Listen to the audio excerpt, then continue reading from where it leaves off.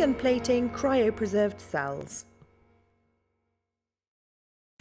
Thawing can be a stressful process for frozen primary cells. Learn how to thaw your primary cells right the first time and avoid common mistakes that can cause poor cell survival, requiring you to start over. Make sure you read your cell manual for specific thawing and plating preferences. Warm cell culture medium for 15 minutes in a 37°C water bath. Aseptically transfer medium to a centrifuge tube.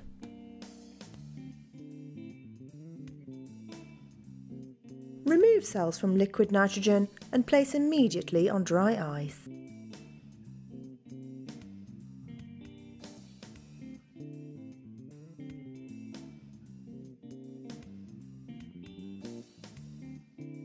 Thaw cells in a 37°C water bath until almost completely thawed. Spray cryovial with 70% ethanol.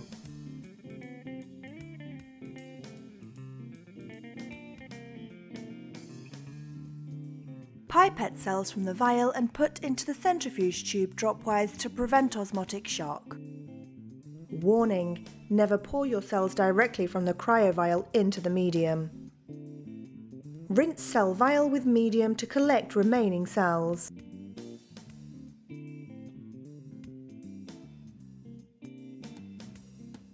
Centrifuge at the speed indicated in your specific cell manual.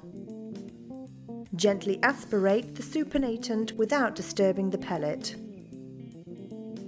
Resuspend cells in warmed medium.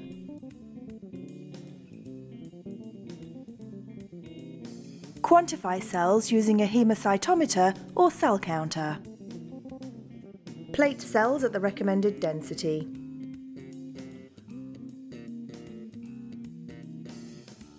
Be sure to accurately label your cultureware. Place in incubator and check 24 to 48 hours later. Change your media according to your cell manual. Thank you for watching. Visit zen-bio.com for all of your research needs.